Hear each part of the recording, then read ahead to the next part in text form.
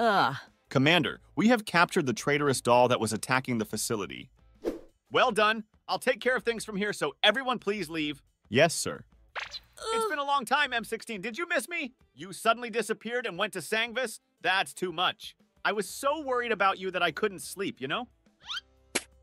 Cut the crap. I know I trashed like you wanted to see me. Stop wasting time and get on with it.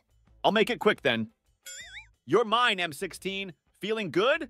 So how about it? Planning on coming back? Not a chance. I'm gonna kill you once I escape. Stop. Hello guys, like and subscribe to my channel.